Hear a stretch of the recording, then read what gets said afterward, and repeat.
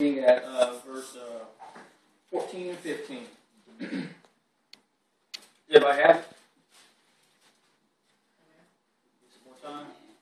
Amen. I told y'all before, sometimes as preachers, we have our Bible all marked up and everything. We can just turn to it. And y'all think we're fast, but you got a little bookmarks and stuff. So if you need more time. Amen. Everybody got it? Amen. Let's go. Joshua, the 9th chapter, verses 14 and 15. Then the men of Israel sampled their provisions, but did not inquire of the Lord. Then Joshua made a treaty of peace with them, and let them live. And the leaders of the assembly ratified it with an oath. Amen. That's from the NIV version. And from the New Living Translation, the Bible says this. So the Israelite leaders examined their bread, but did not consult the Lord. Then Joshua went ahead and signed the treaty of peace with them, and the leaders of Israel ratified their agreement with the binding oath. Amen? Amen. You may be seated. Amen. Amen.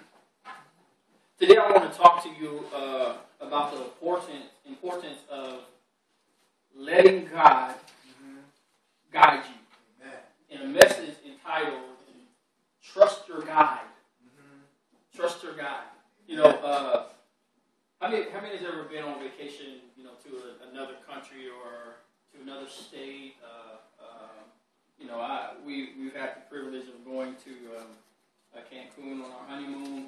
And oftentimes when you go on a vacation in a different country, sometimes you'll pay to take the guided tour. Right? You take the guided tour, and what that means is, because it's an unfamiliar place to you, so you want to take the guided tour. And when you take the guided tour, it's your expectation that your tour guide knows the lay of the land. They know they can recommend good places to eat. They can take you to see the sights. If necessary, depending on where you are, they can tell you the places that you need to stay away from. Which reminds me, when we was in Cancun, and we didn't take like a tour, but on our way from the airport to the hotel, we had a gentleman who was telling us the places to go and all that good stuff, and he told us specifically. So I remember this. He told us to stay away from certain common areas in Mexico. Right, because Cancun it's just an island, just really a strip. But he tells us if you go too far, you get in the common section, and you probably won't turn around. Amen. So that's what you get when you take the guided tour. You have somebody that's going to tell you what to do, where to go, places to avoid. Amen.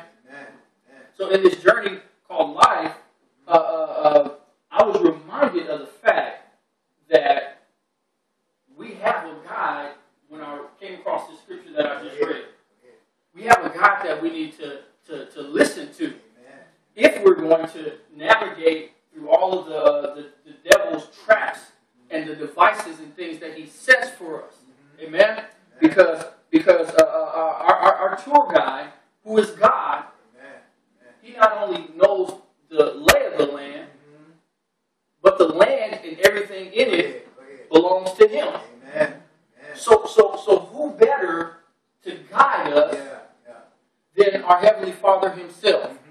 Amen. And so this message is just to remind you to let God guide you. Amen. Now, in the past, I've read to you a scripture in 1 Corinthians, I believe the 10th chapter, that says that the things that the Israelites, and I'm paraphrasing it, but it says that the things that the Israelites have gone through, they serve as an example for us. Amen? So that we don't have to go through the things that they went through. So let's look at this particular passage of scripture in Joshua the 9th chapter. Now the background here is, first of all, what you have to remember, you have to understand that when the Israelites, they went and crossed over the Jordan River and went into the promised land, God told them that he wanted them to totally destroy all of the people in the promised land. He wanted them to totally destroy all of them, just wipe them all out. Now, sometimes that just reading that on the surface, that kind of seems harsh. But here's what I found out when I read, in the Old Testament, when I read stuff like this. God wanted those people destroyed so that their sons wouldn't marry their daughter, the daughters of the land, and the Israelite daughters wouldn't marry their sons. He didn't want them to intermingle just so that they would be influenced to serve other gods. Right? They would be influenced to serve other gods. So the commandment is for you to totally destroy those people living in the promised land, in the land that I'm going to give you. Right? How many know that the devil is crafty? The devil is he can be a slick kind of character, right? So the devil he has all kind of things up his sleeve. So there was a particular group of people, the Gibeonites, who, check this out, they heard what the Lord did for the people of Israel in Jericho. We're familiar with the story of Jericho, right? When they crossed over the Jordan River, they marched around the city once every day for 6 days. On the seventh day, they marched around the city 7 times in total silence, and then Joshua told the people to shout, and then they shouted, and what happened? The walls came down, and they went in and totally conquered Jericho, right? So there were a few battles that took place that caused the inhabitants of the land to kind of be scared. They were like, look, we got to do something. We got to do something because this God, this powerful God, is fighting for these children of Israel. So some of the people in the land, they decided they're going to all get together, and we're going to form an alliance, and we're going to try to attack them. But this particular group of people, the Gibeonites, they decided to be a little bit more crafty. They said that we're going to go to them, and we're going to put on some traveling clothes, and we're going to put on our old worn-out sandals, and we're going to pack our satchels with old, moldy, crusty bread, and we're going to act like we came from a faraway land. Because they heard that God said for the Israelites to destroy everybody that was in the land. So they said, you know what? We're not even going to take the chance to try and fight against them. We're gonna do it this way, right? And so the interesting things about thing in this whole passage of scripture for me is that in verse 14, it says, so the Israelite leaders examined their bread, but did not consult the Lord. So they examined the bread. So the Gibeonites came to them and they said, look, we're in fact, it was interesting because they said, we heard about this God. And we want to come and basically pay respect to this mighty God. And we want to form a treaty with you because we understand that this God is just awesome. And we came from a faraway land. And so here's what I want you to really focus on. The Israelites and their leaders, they said, you know what? Okay. It looks like they came from a faraway land. It looks like they are travelers that have been traveling for quite some time. It looks like because of the traveling clothes, because their sandals are worn out, because of, now get this, because of even the bread was old, crusty, and moldy. It looks like their story can be believed. It looks like. And that's what the Bible says that they did. They examined the bread.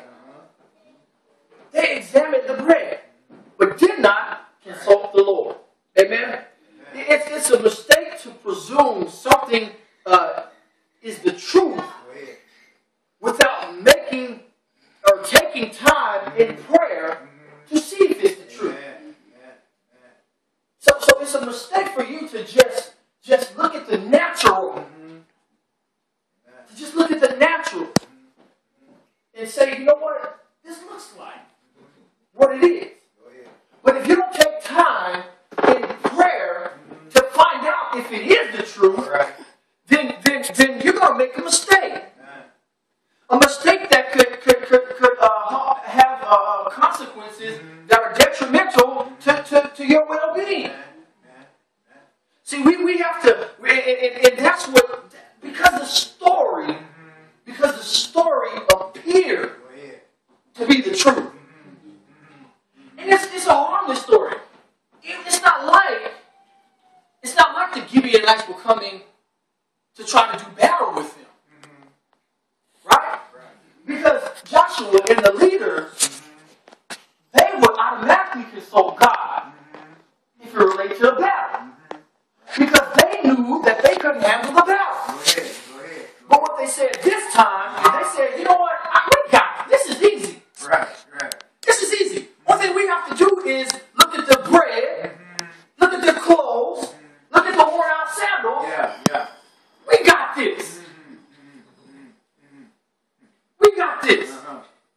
We don't need, in this case, to consult God. All right, go ahead. Because this is the easy one. All right. How many times have we done that in our life? Go ahead. How many times have we been guilty of just examining the bread? Go ahead. Yeah. Because this is, God, I got this. I've been down this road before. Go ahead. So certainly, they can't fool me on this one. See, I don't need to consult you. Now, if it's a battle, or if it's something that I can't control, if it's something that I can't handle, then yeah, we're gonna have a little talk with Jesus. Yeah. And we're gonna go in the prayer closet because I'm facing a battle. But when it comes to examining old, musty, moldy bread, I got this. All right. Go ahead. I can handle this. And see, that's what they did. We think that the problems that are easy for us to solve, we don't have to consult God. Now here's the thing. There are going to be some things that you can handle, but here's the reason why you'll be able to handle it. Because they may be routine things, right? But I would hope that before it begins to be routine for you, you prayed about it initially. Right? You prayed about it. There are things on my job. I've been in my field, my chosen profession. I've been in it for 18 years. So there are things on my job that are just routine. That I don't necessarily have to consult the laws and all of it, because it's just routine. However, there are also times when those routine situations have other small, minute details woven in the situation. And that's the time when I have to, think about it a little bit. Maybe I have to do the research and consult the laws, and because there's one thing that's thrown in there. See, when you have a relationship with God, and you understand that He will be your help, and He's a good guide, then you'll begin to trust Him, and you'll begin to look for that feeling that something isn't right. Something's not right. See, the children of Israel, they were just ready to go. This seemed harmless for them. These travelers from a distant land, they want to make a peace treaty with us. Fine. That's easy. You have to be careful, though. You have to be careful. Remember this, careful planning and preparation without seeking prayerful direction and counsel will not give you the pleasant and peaceful results that you desire. There's something to be said about planning and preparation.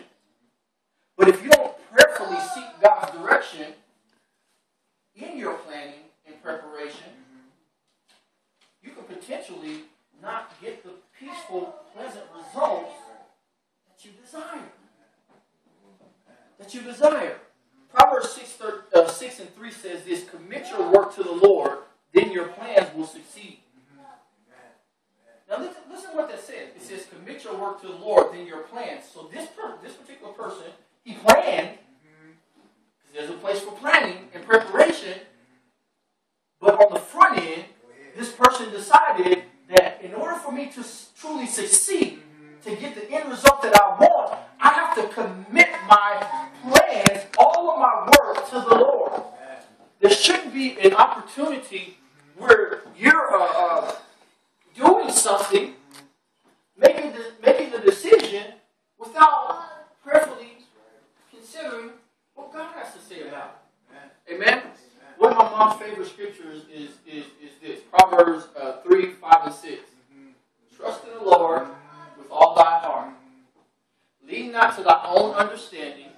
In all thy ways acknowledge him, and he will direct thy path. Amen. So what that's saying, and what stuck out at me when I was reading the scripture again, it says, especially from the New Living Translation, it says, trust in the Lord with all your heart. Do not depend on your own understanding. Do not depend. I didn't do that right there. Do not depend on your own understanding. Right? See, because what we have to remember is our understanding is limited. Right. See, only thing that you're doing sometimes with your understanding is you're just looking at the bread. You're just looking at the physical. Yeah. You're just looking at what you see before you. But there are a whole gamut of things that your limited understanding may not cause you to look at. That's like when somebody comes and gives you something or they want something from you, are you looking at their motives? Especially when they got the moldy bread in front of you. They say, look, it all looks right. Are you thinking about their motives? That's not something we can see. We have to consult somebody who can see the hearts of men, right? Yes. In order for us to get the desired results, we have to have somebody in our corner that's looking at those things that you can't see. So the Bible says we walk by faith, not by sight. Somebody's got to take care of the sight. Somebody's got to take care of the things that we can't see. And that's the mistake that we run into. We make decisions and we operate solely on sight. Mm-hmm. So your understanding is limited. That's how come we're commanded to trust in the Lord. And don't depend on your limited understanding. When you do that and you acknowledge him in all your ways, he will guide you. He will direct your path. There's some things that we're faced with where we have to have direction from the Lord. Because I simply haven't been down this road before. So when you're dealing with things and you haven't been down this road before, all the more reason to prayerfully go to the Lord and seek his counsel. Now, 3 things here. Why is it hard to trust the guidance of the Lord? Why is it hard to trust the guidance of the Lord? Well, number one, it's hard because we can't trust what we can't hear. Can't trust what you can't hear. So we're saying that the Lord speaks to us. And we're saying that he guides us. But part of the problem is is a lot of us, sometimes, we put ourselves in a position to where we had fellowship with God. We hadn't seeked His direction in quite a while because we can examine the bread and do it ourselves. And so when the Holy Spirit does speak to us, or when we do read the Bible and God is trying to speak to us through the Word, we don't hear His voice.